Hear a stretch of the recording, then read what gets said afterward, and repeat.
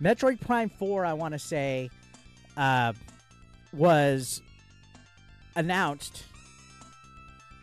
Freaking announced. I guess the first E3 after the Switch came out, right? That's when they did the teaser with the logo and it, like, the blue logo showed up, the 4 and all that. It has been going on, what, 18, 19, 20, 21, 22, 23, 7 fucking years since they did the announcement teaser, right? The announcement teaser for Metroid Prime 4. It's been about that, right? At least 6 years, right? Am I wrong on this? Here's my question. Because they also ended up scrapping the original development, right? They had something where, like, they just scrapped it and started fresh, and I think a new studio took over.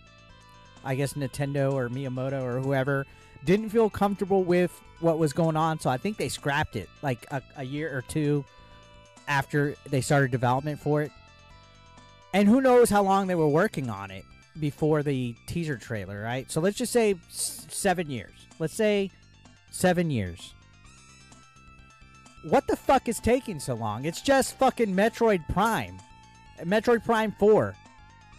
Did it take that long for Metroid Prime 2 and 3 to come out after the OG? It's just a fucking... And I know some of you guys are Metroid fanboys. I get it. I'm not really into Metroid. I like Super Metroid. I like Metroid Dread. And I think there was like one other game, Zero Mission or something like that. Fine, right?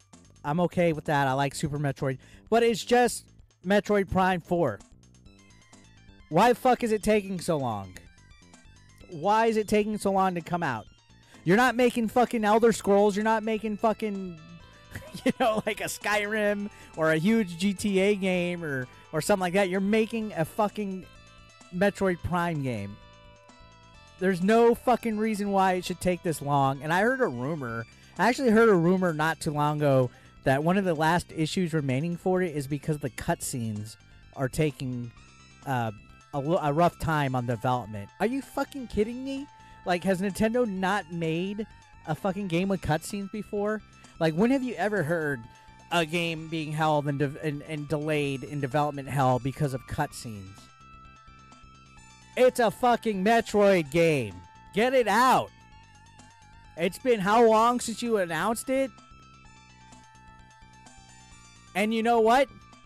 Nintendo, the longer they take, it's gonna fuck them over. They're about to be in a lose-lose situation. Because even if the game is good, no matter what happens, people are gonna be like, what the hell took so long for it? Because is it really gonna innovate that much? It would be awesome if it really did, but is it really going to innovate that much? It's a Metroid Prime game.